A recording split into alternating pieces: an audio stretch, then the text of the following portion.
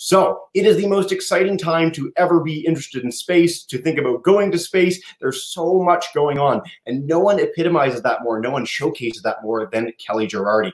So she is a social media star. She is broadcast all over the place. She's a fantastic science communicator, an author, a scientist-astronaut candidate with Project PoSSUM. She has done so much to communicate the wonder and magic of space, and so it's such a thrill to have with us today. Kellie, thank you so much for joining us as part of our Women Blaze Trails Fest. And yeah, oh, I love your background. That is awesome. Yes.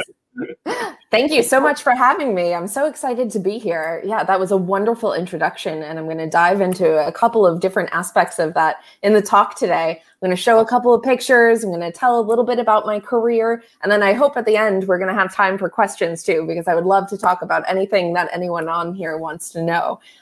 So starting maybe just from the top, I thought I would tell a little bit about myself, because that was a lot of things that Jesse mentioned that I've done so far. And so first of all, I'm coming up on 10 years in the commercial spaceflight industry, which is different from government spaceflight. They work together, right? But these are private companies that are working to create access to space. So you can think companies you may have heard of, like SpaceX or Virgin Galactic, companies like that, that partner with NASA in many cases to expand access to space, and hopefully for civilians like me and you.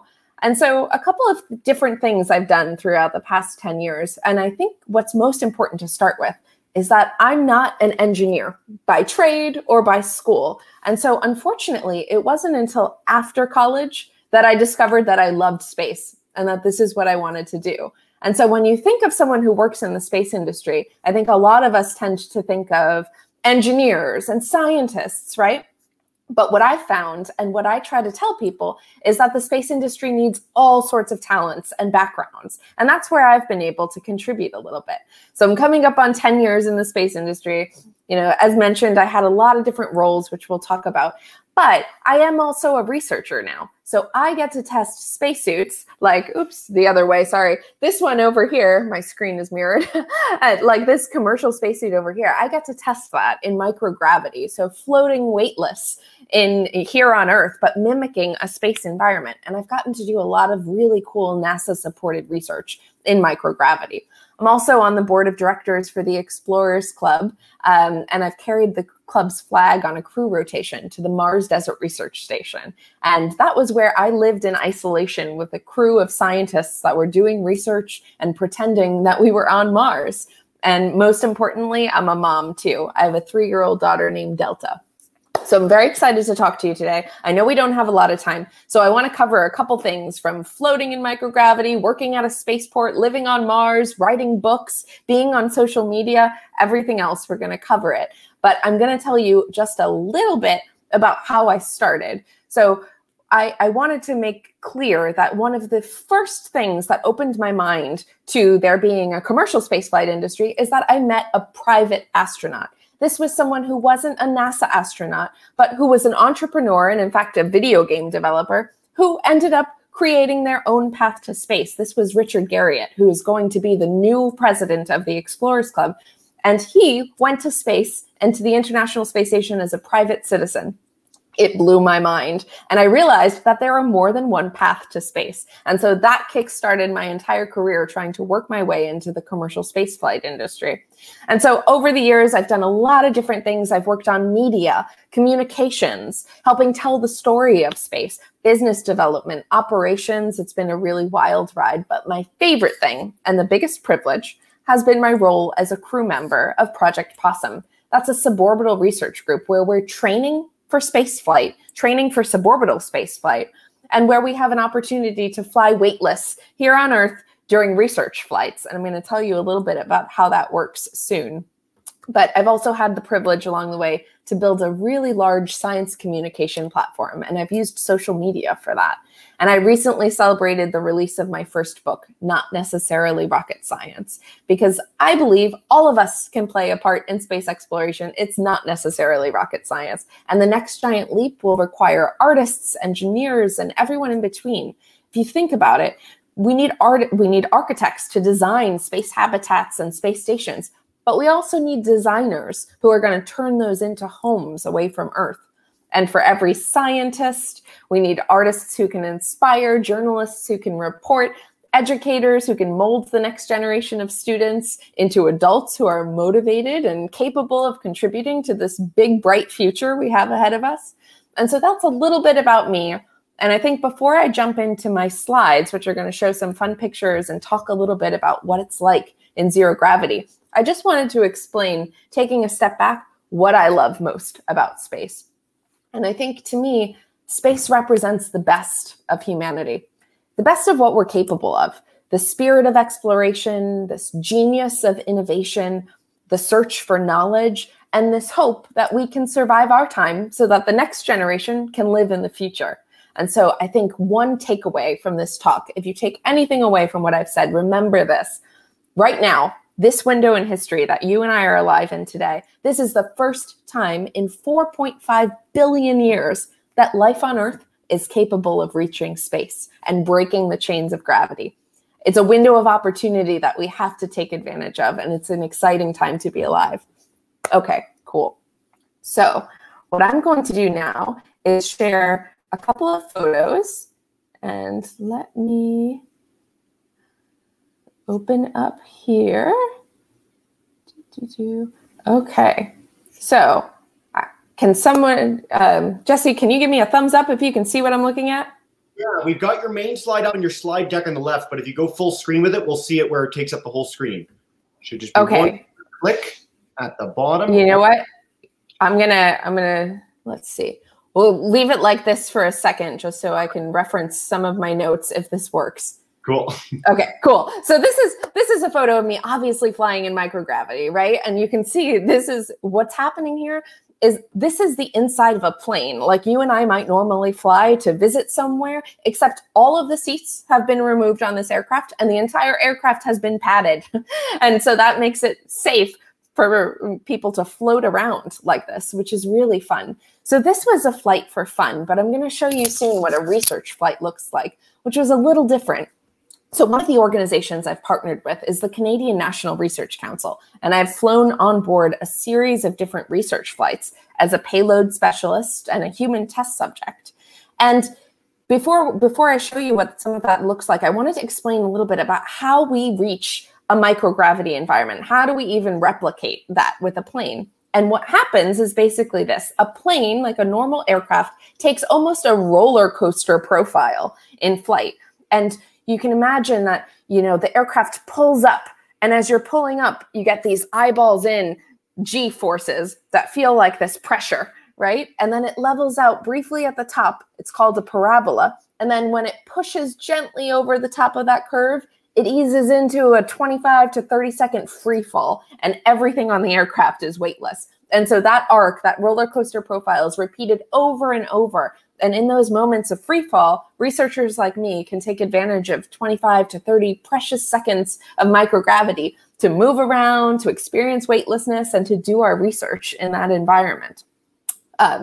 In bigger planes like the one you see, I've been able to fly like Superman from the cockpit to the tail, to catch Skittles and water droplets on the tip of my tongue, and do a bunch of Cirque du Soleil style acrobatic moves that I would never be able to replicate in real life. So now on to some of the fun stuff like the spacesuit. Okay. So this is a little bit what it looks like, right? The aircraft that you see on my left there, that's an example of the experimental aircraft that I've flown on as a crew member. And so it's a smaller, tighter aircraft. And so we don't move around as much, but I do have the ability to get up out of my seat when I'm in the spacesuit that you see on my right. That spacesuit is a Final Frontier design spacesuit. It's actually designed to be worn inside the aircraft. And so when you think about EVA spacesuits that you see, you know, astronauts wear outside the space station, those stand for extravehicular activity. It's activities that are done outside of the craft, right? So like spacewalks. These suits are IVA. They're intravehicular activity. They're to be worn inside for safety. And so I've been evaluating how these suits work, how they feel, how it is to maneuver really precise motion with spacesuit gloves on, which is really hard to do. And so it's been a lot of fun. And I think, you know, some of my favorite research has been just moving around the cabin. So You know, a lot of people have heard the term vomit comet to describe some of these flights, right? And that's because everything is disoriented when you're in the cabin, and when you're falling weightless, things around you are moving in a way that your eyes aren't used to trying to reconcile, right? And so I'm very lucky to not have any sort of sensitive stomach at all. I've never felt anything other than joy floating weightless. But I have been on board with crew members who were sick, and it does not seem like a really pleasant experience. You know, the lowest tech solution is just like in every aircraft that you've probably been on, in the back seat pocket, there's a small paper bag in case you get sick, except in this case, it's Velcroed. And Velcro is a really important ingredient and thing to have on board. It's the #1 most important thing to carry with you, because when you're in this microgravity environment, it's really hard to remember that you don't have gravity, and that when you put something down, it's not going to stay there. It's going to float away. And that's very different from Earth. When we pick up a pen, you know, we think when we put it down, it'll be right there. But in fact, it'll be 3 aisles beyond us before we can even remember it. And so in 0G, every simple task becomes a really careful multi-step process in microgravity. If you unclip a pen from your flight suit pocket, you have to immediately make sure you're putting it in a tethered location or fixing it on a wall and then resecuring it immediately. Otherwise, you'll have debris all over the cabin that you're dodging constantly. And I also wanted to share a little bit about what it's like and what it feels like to be in microgravity, right? Because it's a really interesting sensation. And so you can imagine that you are floating in a pool, right? In water, and your limbs are suspended, you're totally relaxed, and then try to subtract the sensation of water beneath you, and you'll have a really rough idea of what you could expect to feel in microgravity. It's like floating on water without the water.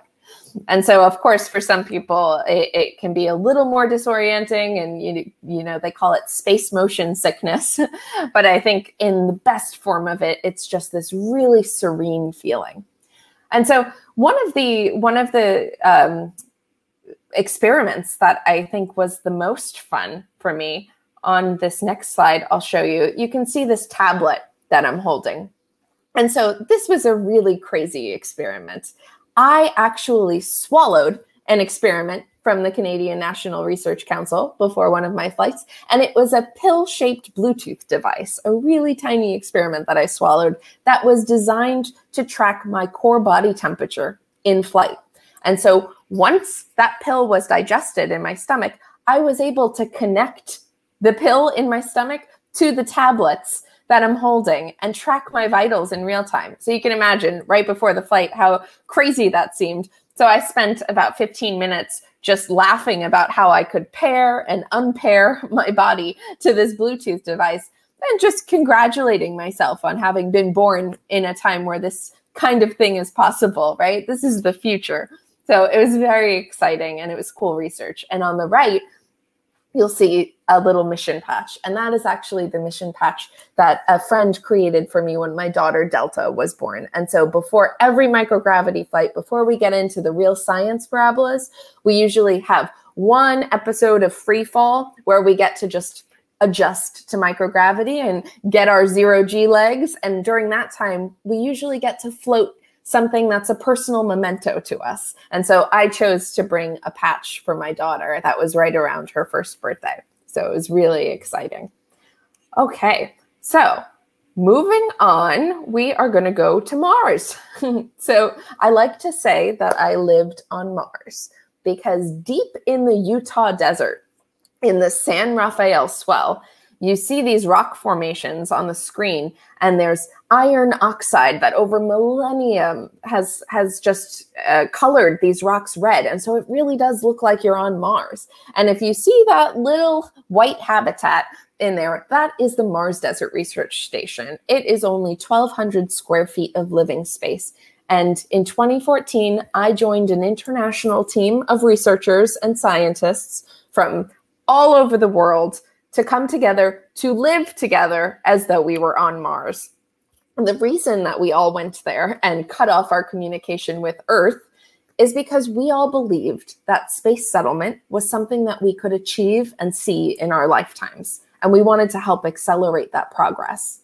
And so, as you can imagine, living and working with so many other people in such a tight, confined habitat, while also not being able to go outdoors or contact anyone in the outside world, it was a challenge. But there was a lot of fun parts too. We learned how to be reliant on our own skill sets. We cross-trained for things like first aid, because a really important part of this was making sure that we didn't break the simulation. So we all came together and we discussed, okay, if we're really going to pretend that we're on Mars for our research, we need to set some ground rules about what would make us contact emergency services, right? For example, and we decided that only in the most extreme case, like someone's life was in danger, would we actually break our simulation and come out. Other than that, luckily, everything went really well in terms of our health, but our days were really carefully scheduled. So we had different chores. My job was often to make dinner, which on Mars means I'm rehydrating food that has been freeze-dried for storage. And so I'm adding water, and it wasn't so yummy. I was looking very much forward to Earth food when I got back, but it really taught us what it might be like for the earliest settlers on another planet. And so one thing that really stood out was just how precious a resource something like water is. You can imagine on Mars, it's not something that's so easy to get and to create. And so that was really important. Conserving water, right, was something that we had to take extreme carefulness around. And we also had a number of things go wrong on Mars, right? Early on, we had a total loss of power, which is really tough, and fuel. And so not being able to lean on the outside world to fix these things really kickstarted us into self-reliance. We had to ration our water. We had to use the last bit of our stored solar power to try to relay with mission control and try to transform one of the rovers we had outside into a temporary power generator to help get everything back up and running. And we did it all in spacesuits. So every time we left the habitat, we had to wear a spacesuit like we were going on a spacewalk, because we were really mimicking the environment of Mars. And this was an example of what that looked like. So we would go outside. This was our ATV turned Mars rover, which is very exciting. And that's the Explorers Club flag that I carried on this expedition. And so that's coming towards the end of my slideshow, and I will show you just one little picture of my space baby. That's Delta V, Delta Victoria. Obviously, this is not a real image. My sweet little girl has not yet been to space, but this is what I imagine that she would look like enjoying her time on the International Space Station. So I'm going to stop sharing my screen now, and I am going to just wrap up some of this and then take some questions if there are any. But I wanted to share two final thoughts, right? We are at a point in history where less than 1,000 people have ever been to space in the entirety of human history. And yet we have some different means of reaching space now, some new companies that as soon as they start taking folks to space, they could single-handedly double or triple the amount of people who have ever been to space in history. And that's really cool, because for the first few hundred humans who went to space, the flights focused entirely on function, right? They had something that they had to achieve. They were making sure they were just getting there safe. They had a job to do. But for the next few hundred humans who go to space, we have this opportunity to focus on experience. And the next wave of space travelers won't all be engineers. And that's really exciting. I, for one, would love to see what poets and musicians and athletes and journalists come back from space with, and what they share with us, and how it changes their relationship with Earth. And speaking of that, the last point before I jump into some questions here is, you can imagine that as different ways of getting to space develop, the candidate profiles and the things we think of the right stuff, what it takes to be an astronaut, will change too.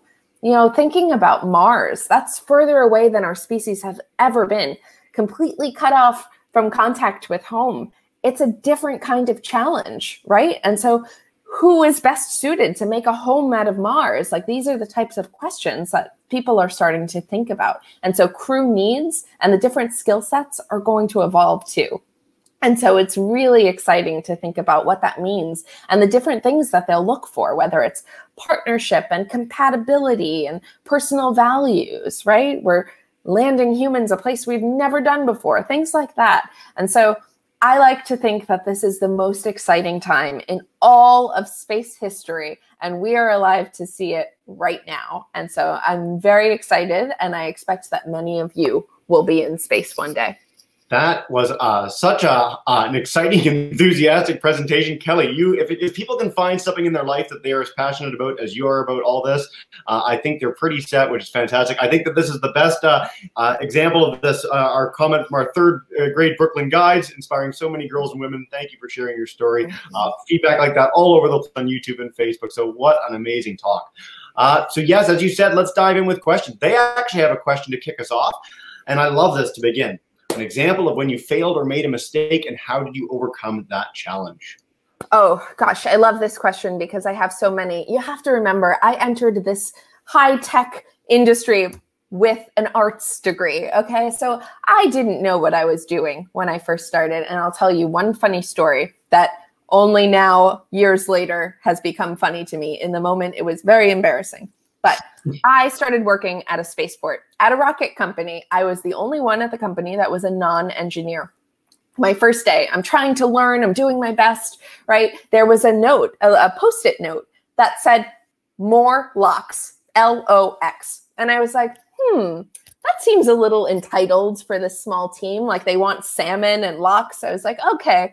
It stood for liquid oxygen. It was the rocket fuel that they were working on. And so that was my first moment of, oh, there may be some gaps in my knowledge in this industry.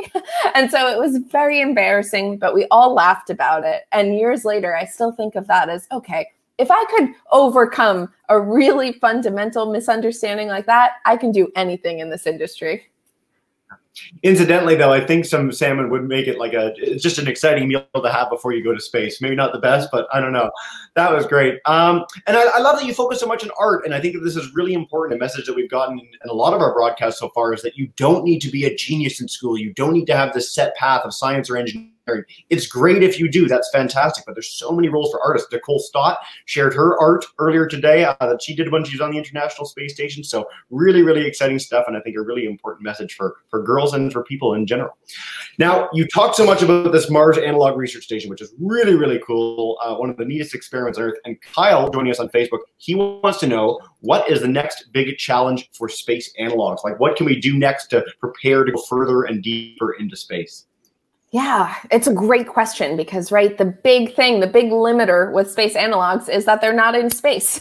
And so we can try our best to mimic what it might be like. But I think, you know, something like biosphere or like a biodome where there's actually a closed environment, and we've had those in the past before, but bringing those back, that could be a next level step of a really closed off environment where everything is being mimicked and it's longer term, multi-year sort of self-reliance. Like you are growing your own crops in there. You are creating your own water supply, you know, and something like that I think could be a really exciting next step. And we're moving in so many exciting directions, right? The Artemis program, which is coming up, there's a lot of need for these analogs. The Artemis program, you know, Artemis is named after the twin sister of Apollo. It's our new flagship, you know, U.S. Space program that's going to land the first woman and the next man on the moon. And it's so exciting to think of returning back there more than 50 years later and in such a big, inspiring way. And of course, beyond the moon, then we still look to Mars as, you know, that neighbor planet that's calling us. You know, we hope Perseverance rover is landing on Mars February 18th. I hope everyone is going to watch. It's going to be so exciting to see. That rover is going to be roaming around and searching for signs of ancient life and hopefully teeing up the first ever return mission to bring back Mars samples to Earth. And so, you know, back to your question of analog environments, there are so many directions that we could go with that. I only got one small taste, but I look forward to thinking of what will be available in the next 10 years. And I think we're going to get pretty advanced. Yeah, Great question, Kyle. And Kelly, you literally answered all the questions about upcoming big space missions I was going to share. So that's awesome. Perseverance, Artemis, some really, really exciting stuff. And do check out NASA's website, Jet Propulsion Laboratories website, Canadian Space Agency, wherever you're tuning in from around the world. There's so much going on in space right now. We're landing things on the moon from other countries around the world. We just have some probes going to Mars from United Arab Emirates and beyond. It's as you said, just a fantastic time to be interested in space. Let's take a couple more questions. We've got some live classrooms joining us, which is awesome, our bread and butter audience. So Miss Spearin's class has the classic question. So they want to know, how do you go to the washroom in space? What's going on? You might be able to share. Yeah, absolutely. So luckily, I haven't had to test this out yet personally, but my understanding is it's a series of vacuums. You can imagine how a vacuum sort of sucks debris out. So too do you have a hose that's hooked up in the space station where you would be able to use the restroom. And what's really exciting is when we think about space tourism and some of the things that are going to be available to you guys in the next few years, they're going to have bathrooms on board, and it's going to be a much more elegant way of using the restroom. And so some of these next generation space capsules are actually going to have more private areas for a more comfortable experience in flight. And so there's going to be a lot of thought put into that. And that's one of the cool things about when commercial industry partners with government, because they're coming at the problem from a different angle. On the commercial side, they're thinking about tourism. They're thinking, well, what would make this a pleasant experience that people would want to pay money for? And going to the restroom in a vacuum doesn't really sound like the most pleasant experience that people would want to pay for. And so they start thinking, how can we make this more comfortable? How can we make this a more enjoyable experience, a little easier for the average person to do? And that's where we get this great innovation and new ideas and new ways of doing things. So there's a lot to look forward to with regards to bathrooms in space. Very, very cool. By the way, you are killing it so much that we literally have our speakers from earlier today joining all the way in India that are tuning into this broadcast. We've got an international audience for this, which is really exciting. So thank you again, Kelly. This has been awesome.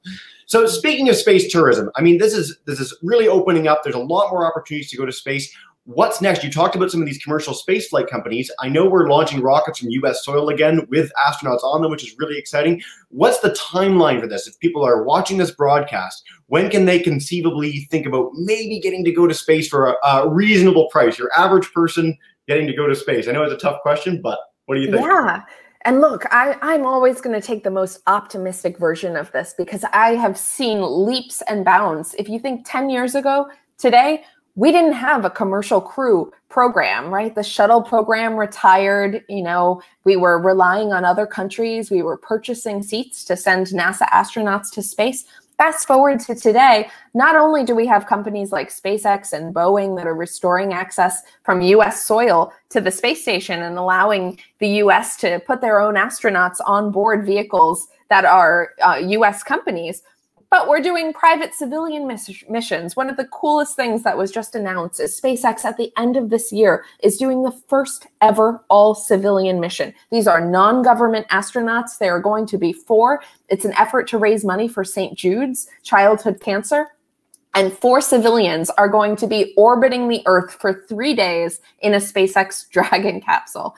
How crazy is that? That, to me, is the beginning of this next step in commercial spaceflight and in space history, where average folks like you and I are able to go to space. So the first 4 are going to be selected at the end of this month, but that's a watershed moment because once we show, and Elon Musk, a lot of you will probably know this reference, when asked, well, how do I know if I have the right stuff to go to space? He said, if you can ride the Hulk roller coaster, you can probably ride the Crew Dragon capsule. And so I think that is a perfect way to put it because it shows that we are all capable of going to space. We're just waiting for our ride. And so in answer to the question, when do I think truly we'll all have access? I think opportunities like this are only going to keep multiplying over the next few years. And by the end of the 2020s, I expect that an average person like you or me would be able to get a ticket to space at something that is still a luxury and still worth something saving for, but it would be at a price point that's accessible to us if we decided we really wanted to save up and make that our goal. Very, very cool. I love the optimistic outlook. I just need to build up the courage to be able to go on that Hulk roller coaster first, which I'm a little bit away from. But once I've got that down, up to the stars. Kellie, this has been so much fun. I want to share 2 quick notes that you mentioned in your broadcast. So again, if you are as excited about space as Kellie is, if you want to learn more about the amazing work she's doing, check her out on social media at the links I just posted in the bottom of the broadcast. And her book is awesome, not necessarily rocket science.